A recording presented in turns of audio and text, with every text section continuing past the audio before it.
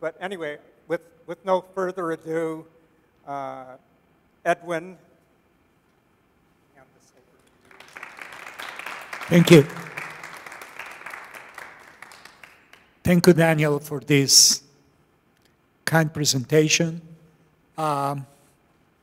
Introduction. I am extremely honored to be for the first time in my life with my wife here in Minneapolis.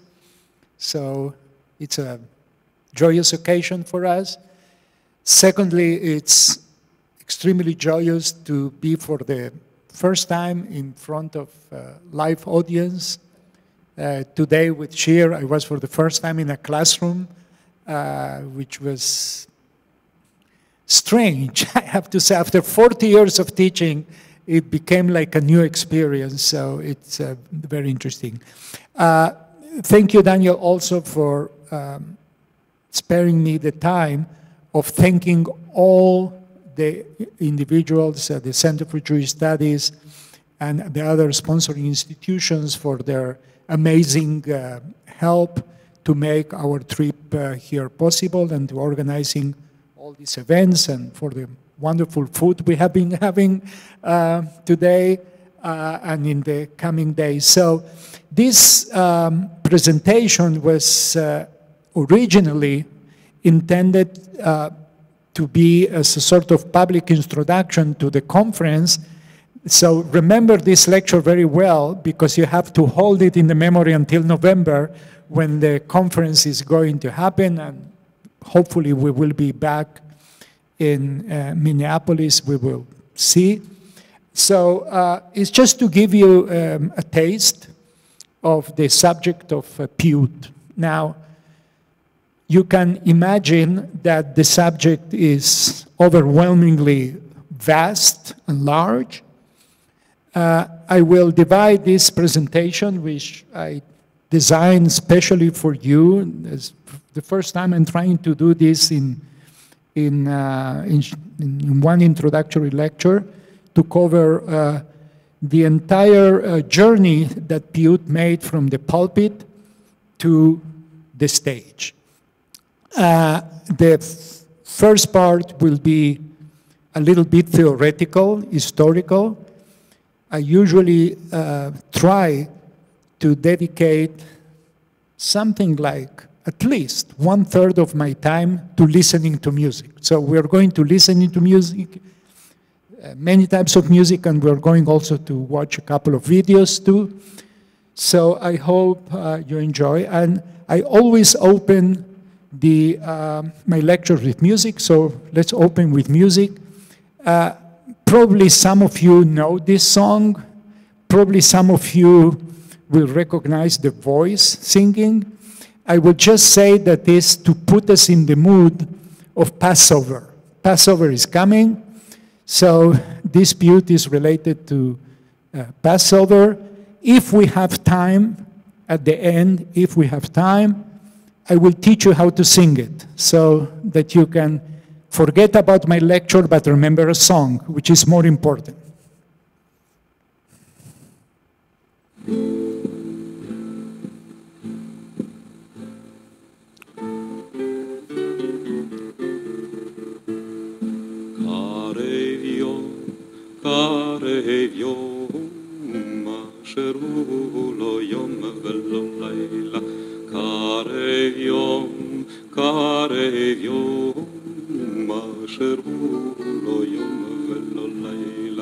רם הודה, הודה, הודה, כי לך היום מפלך הלילה.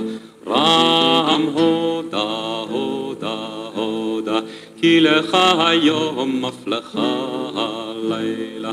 שומרים הפקד, הפקד לעירך, גם ביום וגם בלילה. קרב יום, קרב יום, אשר הוא לא יום ולא לילה. קרב יום, קרב יום, אשר הוא לא יום ולא לילה. So First of all, I apologize that many of this music, I have to stop them in the middle because we don't have enough time to hear the whole songs. What is Piyyut? So I go like every one today to Professor Wikipedia, which is what most people will do if they don't know what Piyyut is. We get some information, a Jewish liturgical poem. I can agree with that. Usually designated to be sung, chanted, and recited. I can agree with that. Piyyutim have been written since temple times. Not so sure. Most Piyyutim are in Hebrew or Aramaic. I am glad whoever edited this that put most. There are also Piyyutim in other Jewish languages. Most follow some poetic scheme, such an acrostic, following the order of the Hebrew alphabet or spelling the name of the author. We will see an example. Again, not all of Piyyutim cover all this. So be careful with Wikipedia. It has a lot of information, but it's better to go to a real professor. So I'm quoting here my colleague from Tel Aviv University and collaborator of many years, Professor Tova Be'eri. Piyyutim, she says, is the Hebrew term for liturgical poetry that embellishes the public recitation of statutory prayers. This is very important, as you will see. It's recited in the synagogue by the Chazan, by the presenter, a substitute for most of the fixed versions of the obligatory prayers. You will see how important this is too. And then, finally, the Piyyut introduces variety, in this case through artistic, poetic expression to the established prayers. So the bottom line is that, as you will see, Piyyut creates a situation where prayer can be changed. And this is very pertinent to our times. A little bit about the history very quickly. Piyyut starts, for a fact, as we know it, in late antiquity. In Byzantium, what was the area that Eretz Israel, the land of Israel, found itself in later Roman times when the empire became Christian, up to the Arab conquest, okay? That was the period, the formative period of Piyyut, what is called in research the classical Piyyut. The classical Piyyut continued its life and developed even much further in Babylonia, what is today Iraq, most particularly around the areas where the great Jewish academies were, and in Baghdad. Baghdad, remember, became the capital, the cultural capital of the Arab Empire, the new Arab Empire. Again, Piyyut brings to a variable liturgy by the cantor, and in my humble opinion, Piyyut is the gate through which music enters the synagogue. Piyyut, as we will see, was not always welcomed by rabbinical authorities. Some of the Babylonian Geonim, the leaders of the world Jewish community at that time, had certain reservations, but they have to give up to popular practice. That is to say, the development of Piyyut has to do also with a process going from down up and not from up down. The Middle Ages, the Piyyut reaches what is usually called a golden age, but starts to develop very different now on the western part of the world, Spain and Ashkenaz, which is Germany of today, and France, northeast France, southeast France. The Ashkenazi Piyyut develops into many complex styles that continue the classical Piyyut with a language that becomes more and more difficult to understand. It's a language based to allusions to the Bible and to rabbinical traditions with clever but very artificial grammatical constructions. In Spain, on the other hand, the poets rejected the classical Piyyut in favor of a much more lyrical biblical language.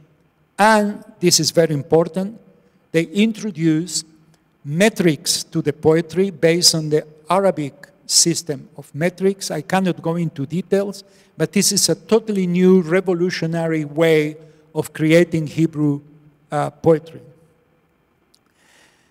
At this time, too, as we advance in the Middle Ages, there is a liturgical standardization that leads to local selections of Piyyutim. So here we have the prayer books bifurcating into different directions with different selections of Piyyutim in Ashkenaz and in Sepharad, but eventually bifurcating into sub-traditions, like the Sephardic tradition in North Africa is different from the one in the Ottoman Empire towards the 16th century. The Yemenite tradition is totally different, the Iraqi, etc. I'm not going too fast, I hope, because this is a crash course, okay? Against Piyyut.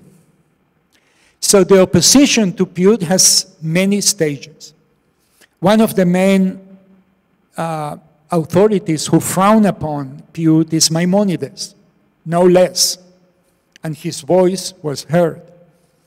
Later on, in the 16th century, in Eretz Israel, the Kabbalists, led by the Ari Kadosh, the Rabbi Yitzhak Luri Ashkenazi, the great inspiration of Kabbalah in the 16th century, of, if I may say, early modern Kabbalah. He was also very reserved regarding the Piyyut, particularly because the Piyyutim, these additions, interfered with the hidden intentions of the fixed liturgy. The fixed liturgy for the Kabbalists had already an embedded secret meaning that to introduce a text in the middle cut the real intentions, the secret intentions of prayer. That's how we end up with this opposition. Piyyutim then start to be removed to the fringes of the normative liturgy so that they won't bother you in the middle. You put them at the very beginning or at the very end, and you know the famous Piyyutim, Adon, olam, Igdal, they're all either at the beginning or at the end. Later on, the Reform movement in Germany, we're now in the 19th century. I'm sorry, I'm moving every minute 3-4 centuries forward. Expurgated Piyyutim as later artificial accretions that are irrelevant and unintelligible to modern Ashkenazi Jews, okay? But basically to all modern Jews. This is one of the staples of the Reform movement, the removal of most of the Piyyutim as irrelevant to modernizing Judaism. But even Orthodox communities curtailed some Piyyutim simply because the text of the liturgy grew to such an extent that the liturgy became unbearable long. And why it became long? Because the singing of the Piyyut started to develop more and more. The more the cantor invests musically on one Piyyut, you cannot have them all. So here you have what I call the economy of the Jewish liturgy. Too much music, you have to cut in other parts. I won't go now into that, but that's a very important issue. And I want to finally quote a dear colleague from Duke University, Professor Laura Lieber, one of the authorities on Piyyut in this country. And she says, the irony, however, lies in the fact that the Piyyut was itself a sort of liturgical reform, where early generations of Jews were unable to change the statutory service itself. Piyyutim allowed for an imaginative embellishment of that service. Imagine if you went to shul in Baghdad in the 9th century, every Shabbos you will have a different set of prayers. It sounds like quite modern, something that we forgot. That's what Piyyut has done. But remember, at a certain stage, the liturgy is frozen, and that's the end of the story. My last point in this crushing theoretical introduction, theoretical historical, the Piyyut comeback, or I would say Piyyut bouncing back. The removal of Piyyutim from the statutory liturgy never hampered religious poetical creativity. So even if there was an opposition to Piyyut, the poets continue to create poetry. Where do you perform the poetry? We have the phenomenon of the paraliturgical Piyyut. Piyyut that is performed in different devotional contexts that emerge in Judaism aside of the liturgy, or expanding older practices. For example, the Selichot, the services leading to the Yamim Noraim and during the Yamim Noraim, early morning, okay, if you come to Jerusalem, you can come, get up at 3, 4 in the morning, and you will have these very long services with many Piyyutim, because the Selichot is a service that was created after the statutory liturgy was in place. Kinot, particularly for Tisha B'Av, for the 9th of Av, we have hundreds of new Kinot composed because the recitation of the Kinot was also a paraliturgical event added to the liturgy. The Zemirot, you all sing Piyyutim after the festive Sabbath or holiday meal. So that offered another, in this case, domestic setting for the singing of Piyyutim. Piyyutim are also sung in weddings, in Brit Milah. So we have Piyyutim for Brit Milah, we have Piyyutim for weddings, and we have Bakashot. This is a very important development of the Piyyut in the Middle East and around the Mediterranean. People get up in the middle of the night in the Sabbath to recite paraliturgical poems set to the most beautiful music through the winter seasons, usually. This is, again, what I call devotional context, that it's something that you do because you really want to do. Not because Halakha tells you you have to pray in the morning these prayers. You go there on your own initiative. And therefore, the most important aspect of the paraliturgical Piyyut is music. This is already a Piyyut composed for music, developed through music, and the events in which they are recited, whether this is a wedding or a singing of Bakashot, is a purely musical event. So far for the introduction.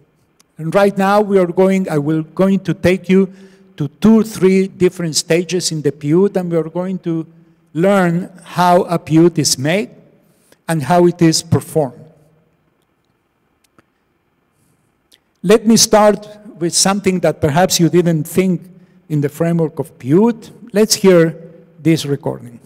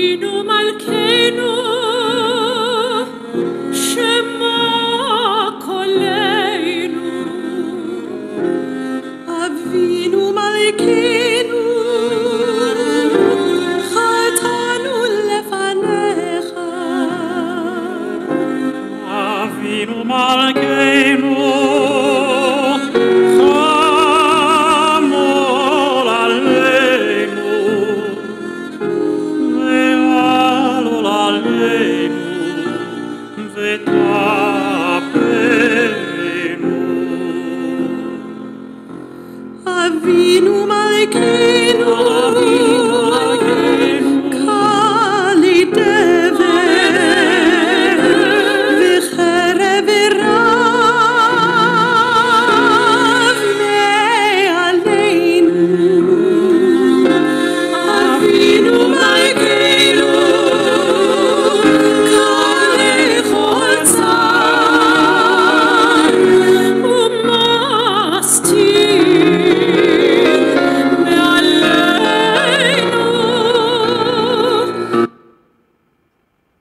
Again, apologize for cutting. It's very beautiful recording from Park Avenue Synagogue. Why Avinu Malkeinu? How is a new poetical prayer created? How we move from private to congregational expression. So we go back to the Talmud. That's where we have the first notice about Avinu Malkeinu, one of the oldest stratum of what we can call Piyyut, of an embellishment, of a poetical embellishment of the prayer. And in the Talmud, we have a story, it's in Hebrew, but I will translate for you, about Rabbi Eliezer, that in the synagogue went to pray, and he said 24 blessings, and he was not answered by the Kadosh Baruch Hu. Rabbi Akiva went to the podium, okay? Imagine Rabbi Eliezer comes, 24 blessings, nothing works. We still don't know what's not working. Rabbi Akiva comes, and he says, Avinu Malkeinu, en lanu melech ela ata. Avinu Malkeinu, we have no other king but you. Veyarduk shamim. And it rained. They were praying for rain. So the power of the prayer Avinu Malkeinu is embedded in this quotation from the Talmud, which already tells us that this prayer existed in Talmudic-times, this edition. Look what happened with Rashi, roughly 1,000 years after. Regilim lomar, that is, we are used to say Avinu Malkeinu, now it's a fact, it's part of the liturgy. Mi'emei Rabbi Akiva, from the times of Rabbi Akiva, as we learn from the Talmud, that is written, Avinu Malkeinu chatanu lefanecha, we have sinned before you. So Rashi knows the Talmud very well, but he's already quoting not what is written in the Talmud, but what he recites in his synagogue. Veyarduk shamim, and it rained. Vekesherau shena'anu batfila, and when they learn that this prayer is so powerful, osifu alea midei yom beyom vekavuam liyemei tshiva. They added to it, they expanded it, and they turned that into a daily prayer for the days of repentance. Where does Rashi is quoting? He's quoting from the oldest versions that we have of the prayer book, the Seder Amram Gaon from Babylonia, 9th century. And you have the Avinu Malkeinu, Chatanu Lefanecha, the very beginning. That's what Rashi has in mind. We also have in this Avinu Malkeinu, this very first version, which is one of many versions of Avinu Malkeinu, our first prayer against the pandemic. Already then, Atzor Magefa min achalatecha, okay? Avoid the pandemic from your lands. And at the very end, we have the phrase of Avinu Malkeinu that all of you know and that perhaps we are going to sing together during this lecture. Asei imanu tzedakah ve'oshienu, made tzedakah with us and bring us salvation. And then Avinu Malkeinu, I won't go into these details, expanded and expanded, that in different traditions and in different liturgical contexts, it has different versions. But what it stays as a fixed form is the approaching of the person praying, the individual praying, Avinu Malkeinu addressing God as our Father, our King. What happened to Avinu Malkeinu when it grows tremendously? And we have, some communities have 24 Avinu Malkeinu, some have even more. You cannot sing all the Avinu Malkeinu with an extended melody. The service will never end. So you sing only 2 phrases or 4. That's what we sing in the synagogue today. Music has its own agenda, and the rest we say it very, very fast, okay, so that we can pay for the time we are consuming with the music. And what we usually sing is Avinu Malkeinu, Chanenu V'Na'anenu, Ki Em Banu Ma'asim, Aseh, Imanu Tzedaka V'Chesed V'Yoshienu. That's what most particularly Ashkenazi synagogues sing. So, with this in mind, let me play for you one of the greatest cantors of the late Ottoman Empire, Rabbi Isaac Al-Ghazi, in a recording made in Istanbul in the 1920s. This is a Turkish Avinu Malkeinu. Let's listen to it.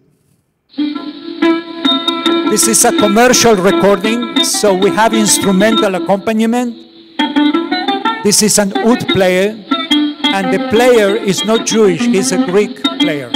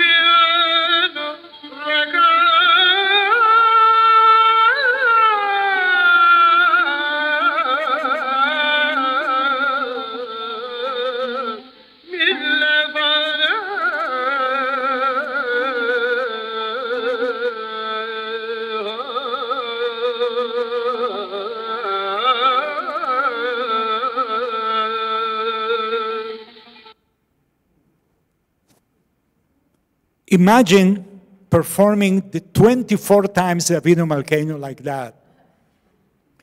This is one of the great voices. He was one of the great singers of Turkey at his time.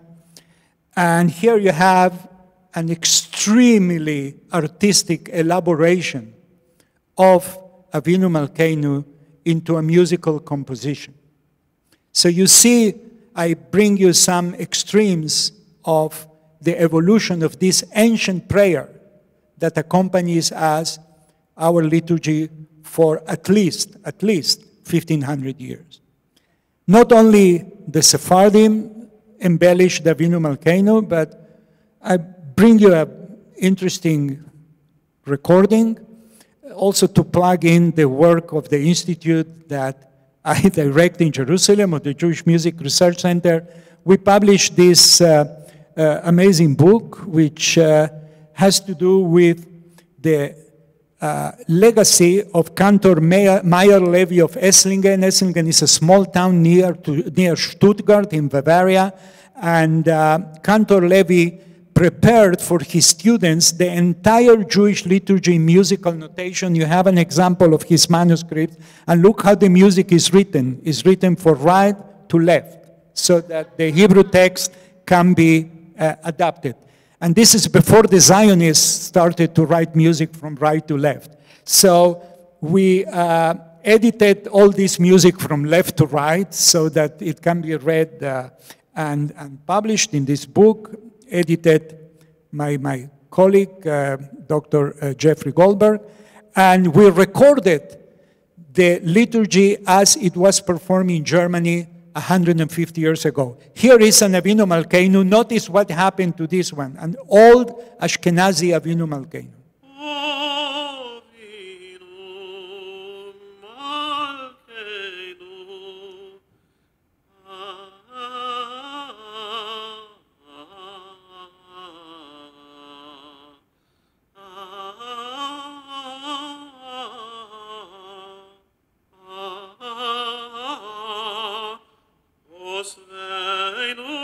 Sefer Chaim Talvi So what we have is an expansion of Avinu Malkeinu, exactly like what Al-Ghazi does, except that here the extension is vocalized. La, la, la, la, la, la, la, la, la, la, la, la, la, la, la, la, la, etc., etc. So we have an entire symphony now made out of Avinu Malkeinu, and these are two examples out of so many.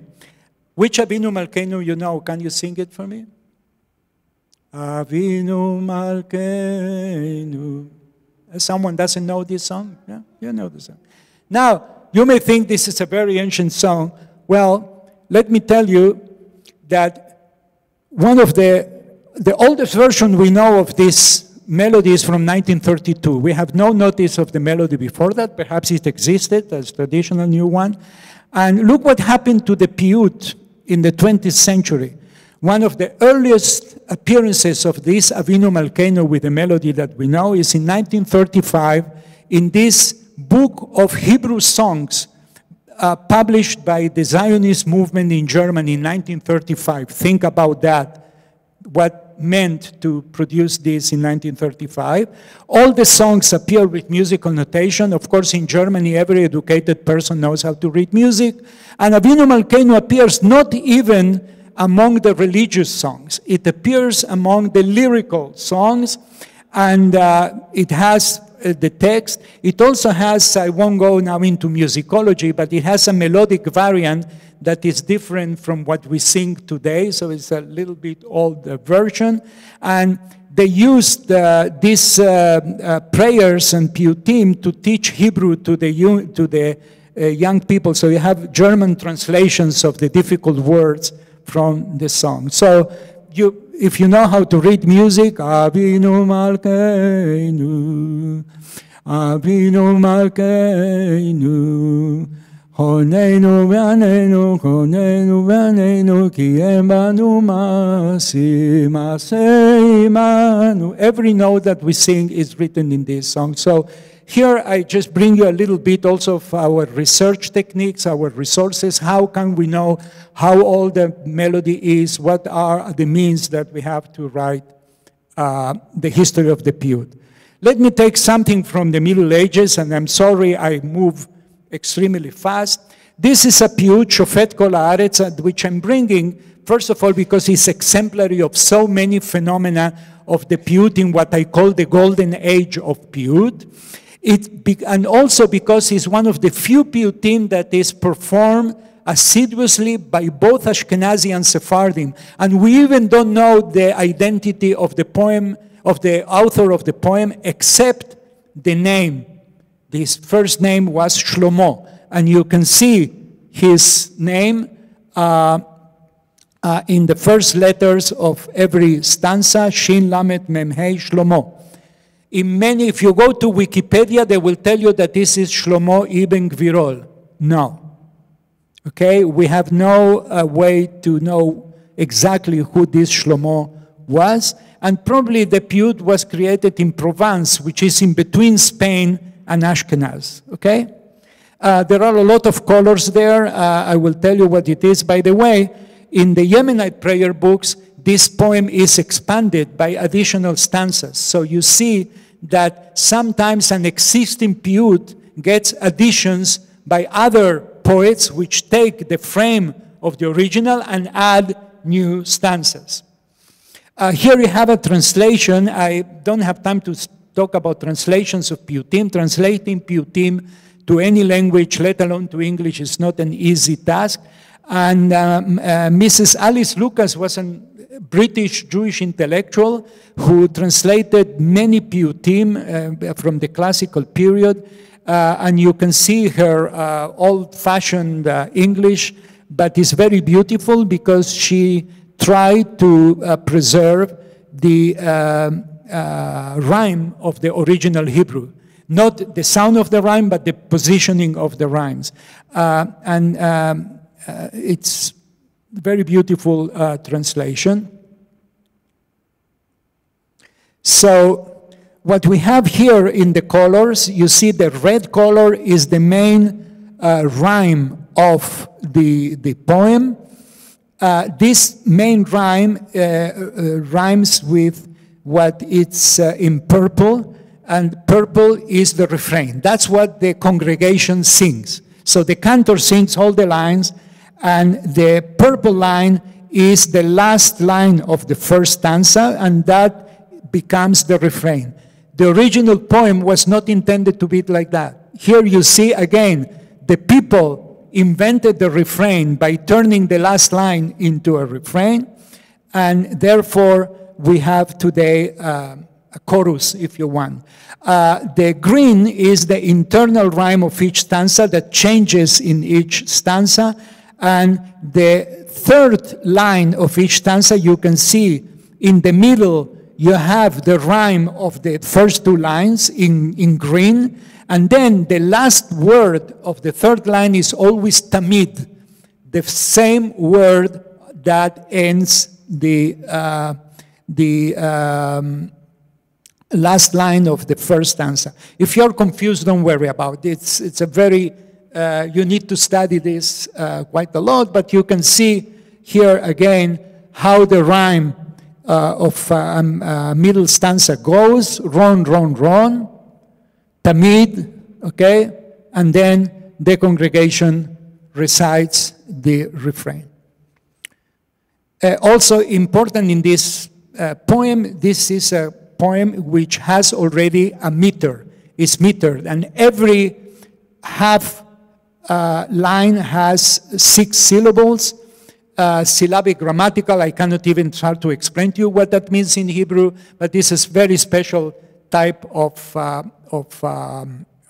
meter, all 6, 6, 6, 6.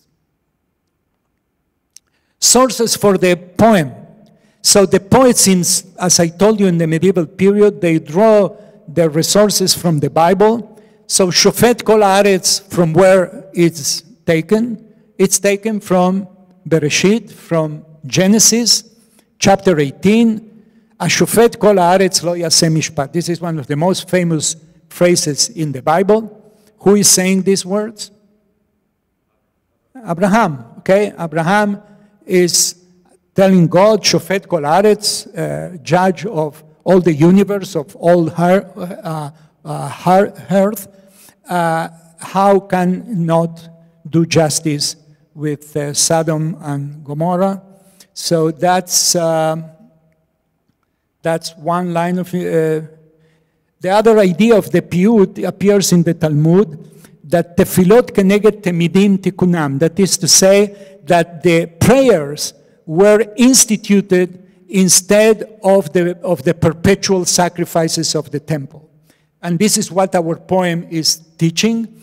So what we have is that the refrain is taken from another verse. I translated this into English for you. So within the general, very technical description of sacrifices, there is this sentence. You are to present this in addition to the regular morning burnt offering. And that phrase is extricated from the biblical text that gets a new meaning in the new poem. This is how Piyyut elaborates on concepts and on phrases and parts of verses from the Bible to get them into a new meaning. The congregation knows this text in the original context, and they can recontextualize in the framework of Piyyut. I won't go now into this. Let me tell you that we have a melody for this Piyyut in the most unexpected source that you can imagine. This is the Estro Poetico Armonico. This is a collection of psalms for the church. One of the most famous Baroque composers from Italy, he wanted to base his psalms for the synagogue in the most authentic way. Who has the authentic music of the sons of David? The Jews. He went to the Jewish ghetto and collected traditional Jewish melodies, and he set them up like this. With the Hebrew text, he had connections to the Jewish community. Again, from right to left, this is all the ecclesiastical writing in Hebrew. And we can translate that into normal musical notation, and we can hear. And I won't play you a lot of this because we don't have the time, but just to hear the original ecclesiastical version.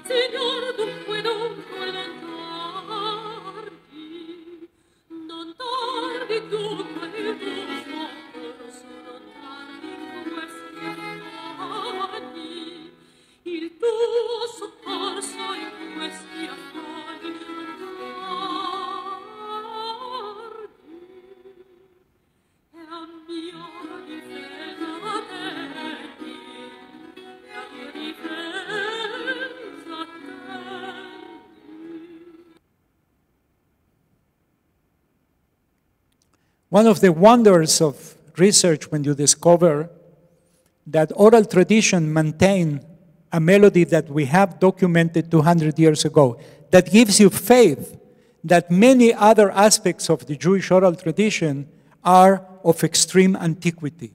Let's listen to a version from Mr. Heller from Venice singing in Hebrew.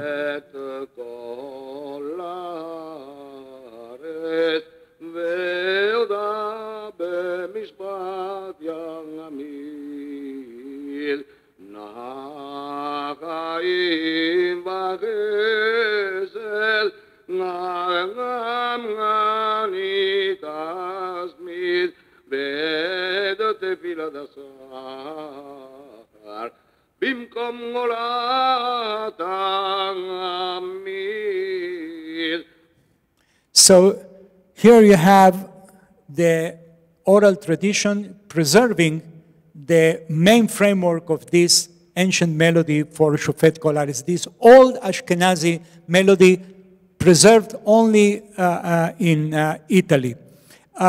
Just to show you that we also have a very ancient Sephardic version from the Portuguese community in London. This very important book, The Liturgy of the Spanish-Portuguese Jews in Musical Notation, and look how Shofet looks. This way of writing music is very unusual for the 19th century. If you know something about music, there are no bars here. So the music is a very long recitative without clear rhythm, without clear beat. And we have a wonderful performance by my dear friend, Cantor Daniel Halfon, who studied in London in his youth. Then he was cantor in New York, and today is cantor in Jerusalem.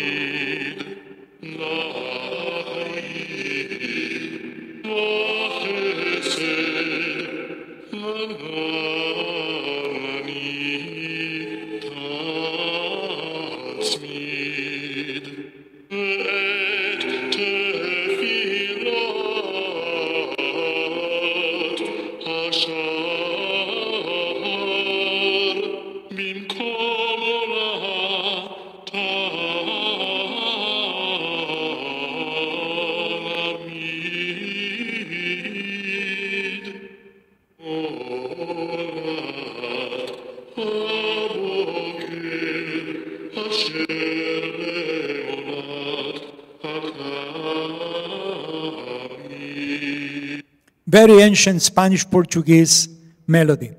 And to honor you, Daniel, I cannot give a lecture without playing a Moroccan example. So we have here the Moroccan Shofet Kol Haaretz, and in a very interesting video, this shows how technology has revolutionized research. As an ethnographer, I can now be in places that I could never been physically, and they were documented. So here you have an historical visit of Rabbi Ovadia Yosef, the chief Sephardic rabbi of Israel then, to a Moroccan synagogue in Ashdod, in southern Israel. And what you have here is a performance of the Piyyut as a musical, and if I may even say entertainment, in between the words of the rabbis. They put a singer singing Piyyutim outside the context of the liturgy as an artistic performance. So now we are really on the stage, not already on the pulpit, but on the stage. What is even more fascinating, musically speaking, he's accompanied by an ensemble of Iraqi Jewish musicians. And regretfully, I cannot go back 30 years ago and ask why this decision to put the Moroccan singer with the best Iraqi Jewish musicians, but the result is very interesting. Just, again, a little taste.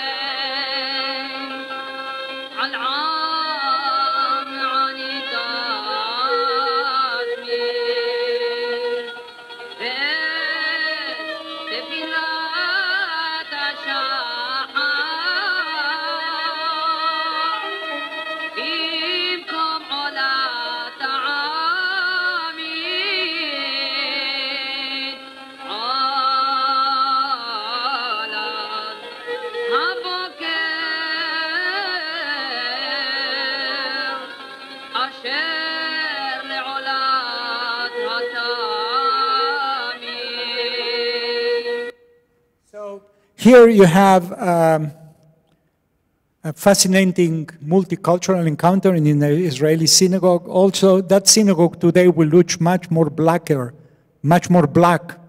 people dressed than what they look here 30 years ago. And musicologically speaking, there is a connection between the Portuguese version that we heard from London and the Moroccan version. And this is, whoever knows a little bit of history and the relationships between London and Morocco won't be surprised. But since we have the musical notation from the early 19th century, we can already assume that this, again, is a very old tune for this very old Piyyut. And this is my last example of shofet, a Yemenite popular song. This is already a pop song, religious in content, that incorporates shofet as part of the song. Listen to it, and I hope you enjoy it.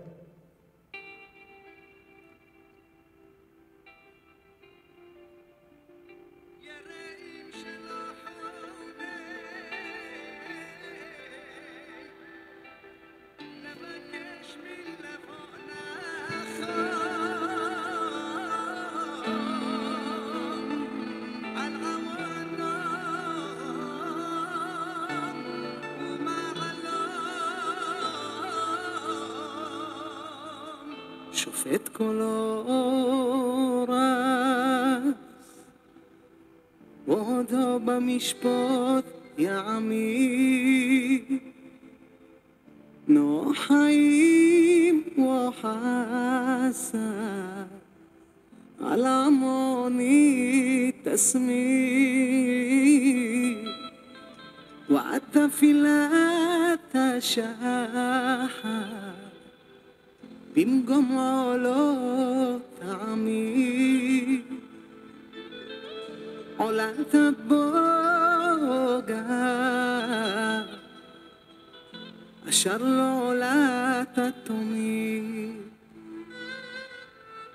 וכולם עכשיו מתפללים לאל העליון אדון העולמים, מנגינה שלא אשכח. כל נדרי אשגף לחואלי, נפתחים שמיים החיים בבית הכנסת הישר. ונעמוד אחו היום למקדוש אחו יום, זוכרים סדגות אדון, אדונו יעליהם יחיו, אדום תזכרו נגד אדוני תמיד עולת הבוגר אשר לעולת התמיד. I'm sorry, I have to cut. Towards the end, my last example will be from the early modern Piyyut, and actually from the modern one. And this is an occasion to bring one of my main heroes in the Piyyut history, which we mentioned today in class, Rabbi Israel Najara. You see the poet has his name of one of the streets of Jerusalem, so he's very well recognized, and there are many other streets in other cities of Israel that has his name. Rabbi Najara, who lived around 1550 to 1625, mostly in Syria, in Damascus.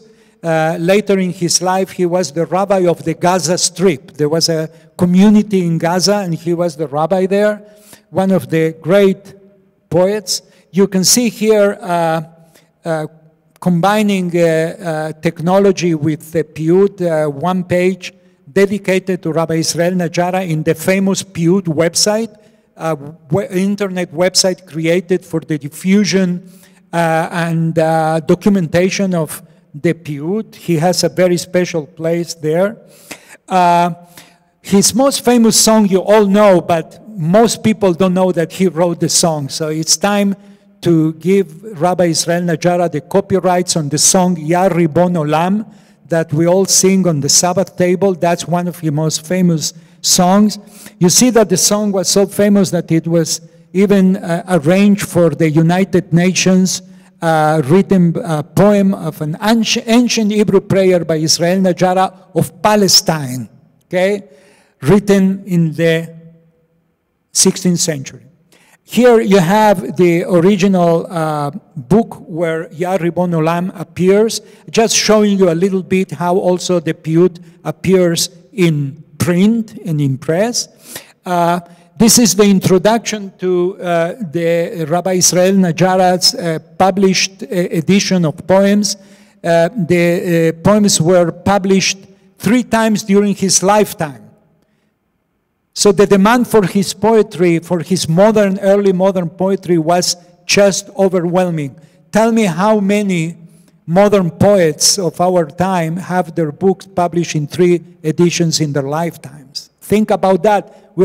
There was hardly a Hebrew press at the time, okay? So that tells about the power of this literature and the demand by the public. In the introduction to the book, Rabbi Israel Najara writes something very interesting. He said, the public wants to sing the melodies that they love from the non-Jews. And they try to adapt texts to those melodies, and they don't do a good job because they're not good poets. I am bringing you now the best poetry adapted to the best music of the time. And the best music of the time is music that belongs to the area where he creates. One, the Ottoman Empire, so Turkish music, Arabic music, because he's living in the Arabic lands of the Ottoman Empire, Spanish music, because his family is from Spain.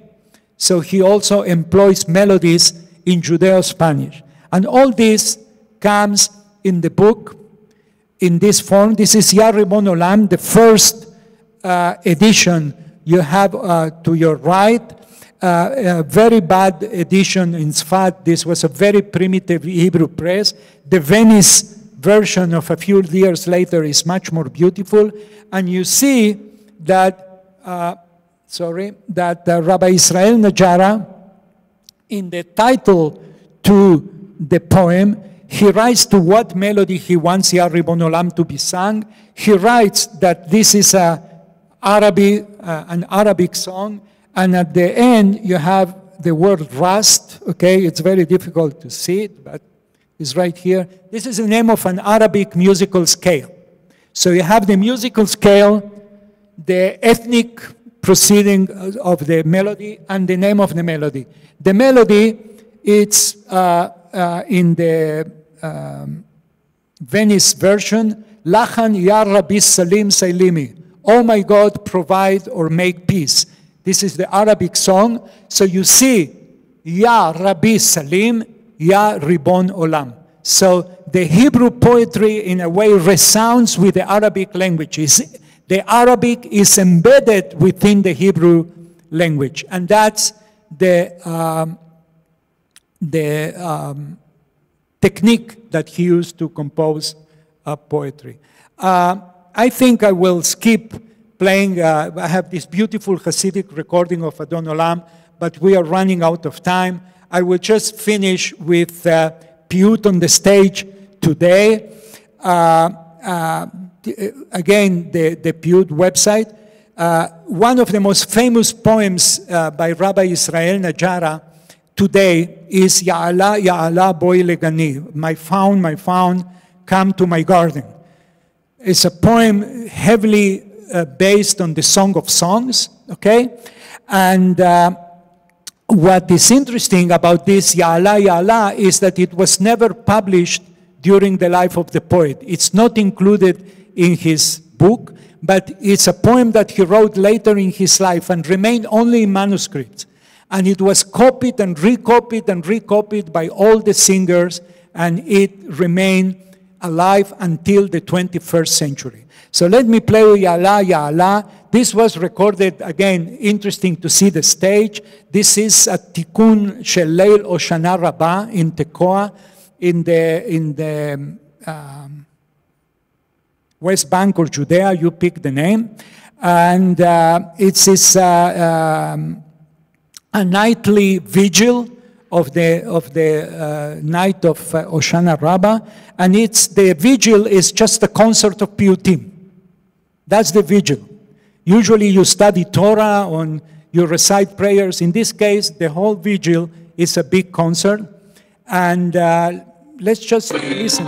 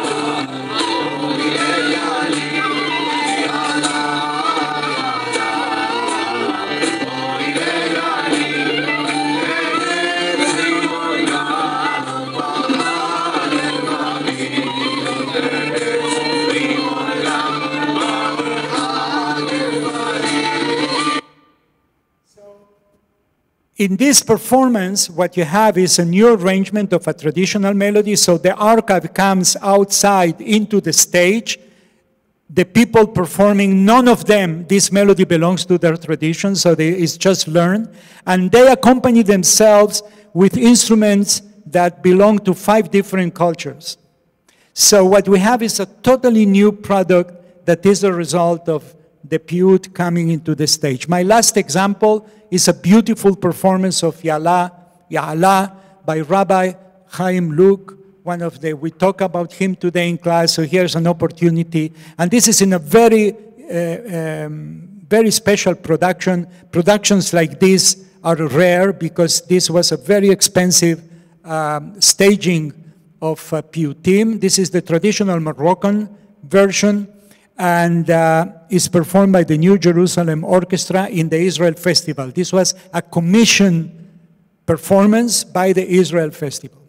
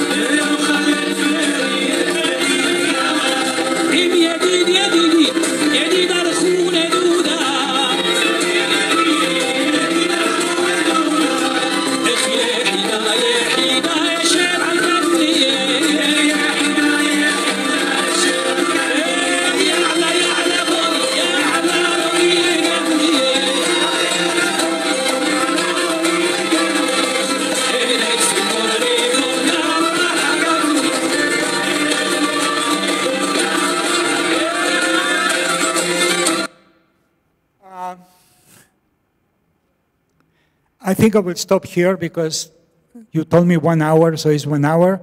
If you have patience, I have a little bit more, but I don't want to abuse your patience. So if it is a little bit late, the bottom line is that Piyyut made this amazing journey, as we saw, from very private devotions into the largest possible stages in the most multicultural stage that you can imagine in terms of its sound. I hope that I provided you with some ideas about what Piyyut is. There is much more to say, and certainly there is much more to listen, but I hope that now you can go back home and just pick Shofet Kol Haaretz, and in YouTube you promise you that you will find an amazing amount of examples to enjoy and to listen. So thank you very much. Thank you for the invitation. And thank you for your attention. And thank you very much.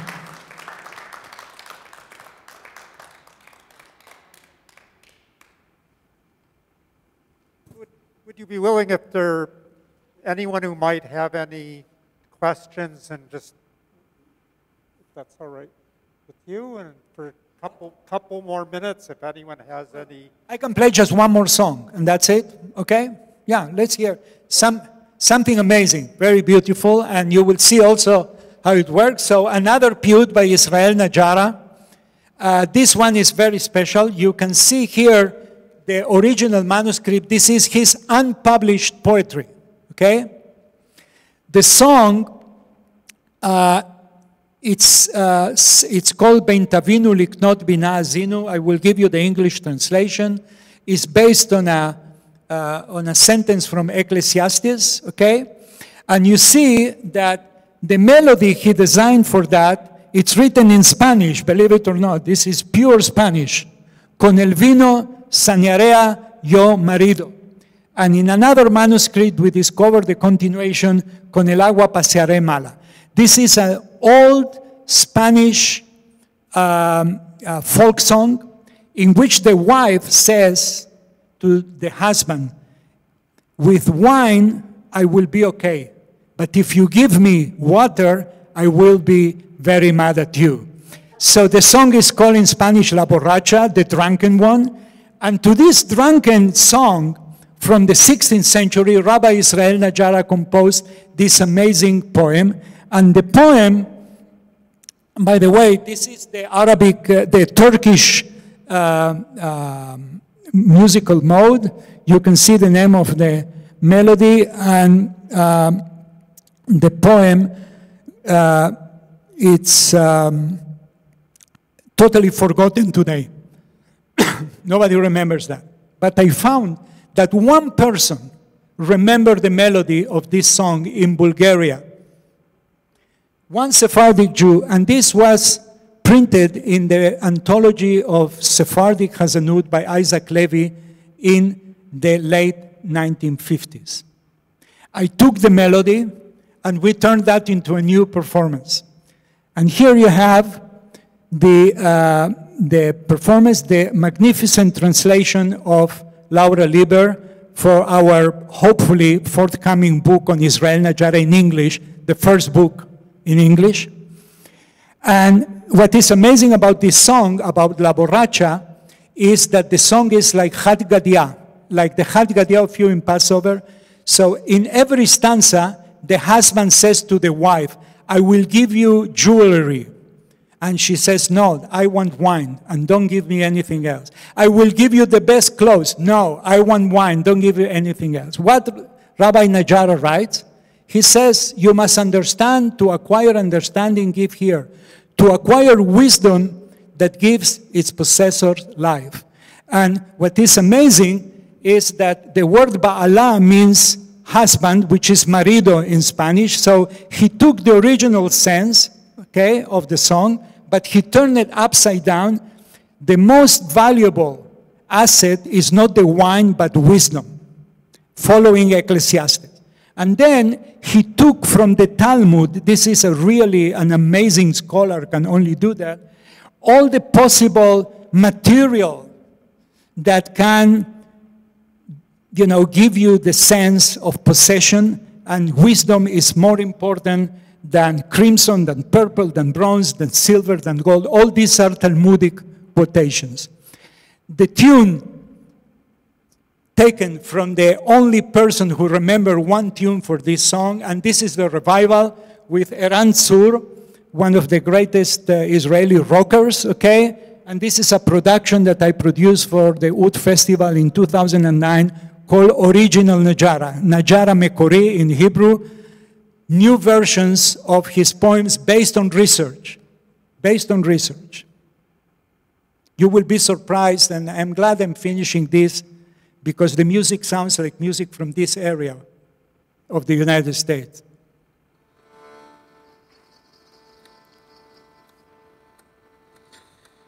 בין תבינו, לקנות בינה, האזינו. לקנות חוכמה, תחיה בעלה. בכל קניינכם בינה, תקנו. לא תקנו יופי זיו זהב, כי הזהב נפשות תלהב.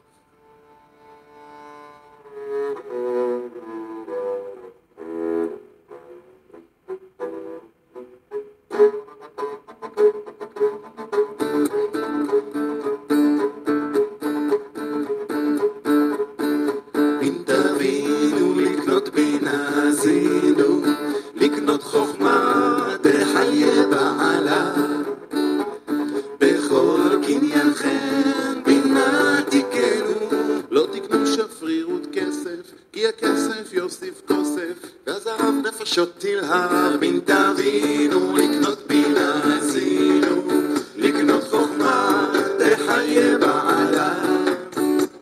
בכל קניינכם בינה תקנו, לא תקנו רוב דוד נחושת, כי הנחושת לבושת, והכסף יוסיף כוסף, והזהב נפשות תלהב. בין תבינו לקנות בינה הזינו, לקנות חוכמה תחיה בעלה.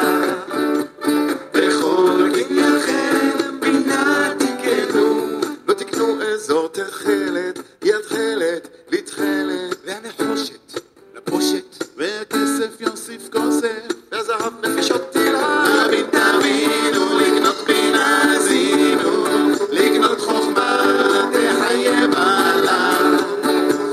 בכל קניינכם בינה תקנו, לא תקנו לבוש ארגמן, כי ארגמן הוא פח נטמן, והתכלת לתכלת, והנחושת לבושת, והכסף יוסיף כוסף, והזהב נפשות תלהב. בין תבינו לקנות בינה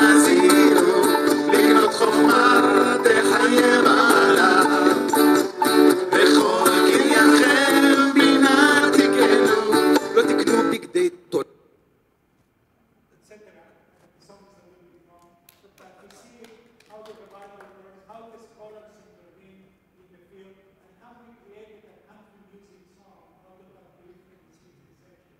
And we only realized what we did after it was performed. That's us like that. Thank you very much.